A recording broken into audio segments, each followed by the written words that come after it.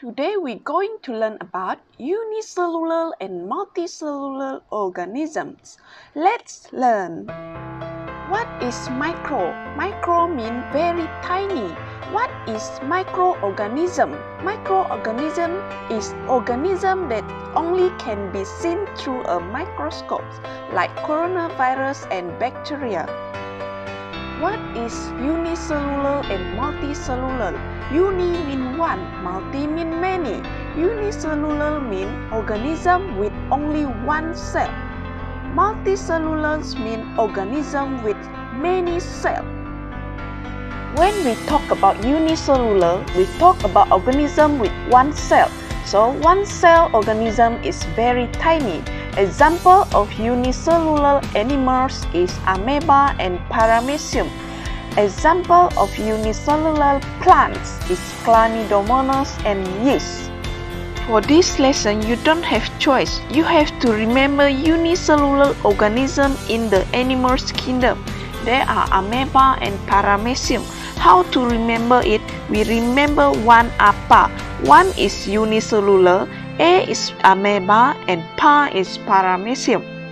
A unicellular organism in the plant kingdom is chlamydomonas and yeast. Both of them have Y, so we remember one Y plant. One is unicellular, Y stands for chlamydomonas and yeast. Both of them is under plant kingdom. Euglena is special. Euglena has the characteristic of both plant and animals. Euglena can make its own food like a plant, but it also can move like an animal. Remember guys, unicellular in animals kingdom is one apa, and unicellular in plant kingdom is one Y plant. Multicellulars mean many cells. Many cells mean that organism has more complex system, and most of them can be seen with naked eyes. Multicellular animals is animals that you can see around you like a dog and cat. The smaller one but cannot see with naked eyes is Hydra. Multicellular plant is all type of plant that you can see around you. The smaller plant for multicellular is Spirogyra and Muco.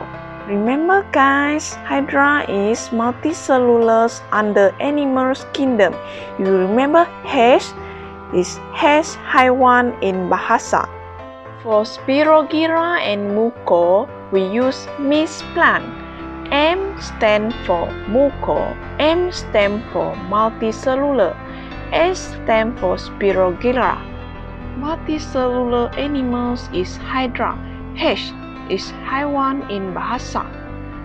Multicellular plants, you remember Mis plant, M for multi, M for Muco, S for Spirogyra.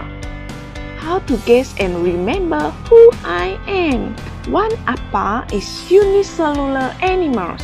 Amoeba, remember amoeba look like a loose stool, macam tai cirit-pirit rupa dia. Okay, paramecium looks like our selipar Jepun. Remember Jepun got P, so P stands for paramecium. Chlamydomonas with two hair mustaches like a Y. Yeast has oval shape. Yeast produce gas, make bread rise. Remember guys, Euglena has one mustache but have two characteristics. Remember that Euglena have plant and animals character. Muco has round head. Muco always grow on your expired bread at home. Spirogyra has green zigzag, or you want to remember with green inner with continuous S pattern. Again, Hydra is animal. H stands for Haiwan in Bahasa. All of organisms that you learned just now, they all carry out process of life. What is process of life? Process of life is like a pooping, growing, reproduce.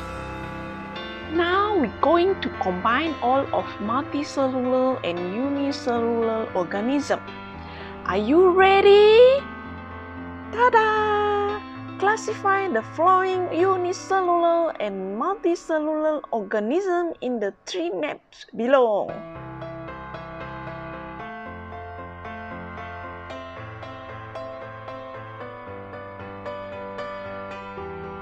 Are you getting dizzy now? Classify now, please classify.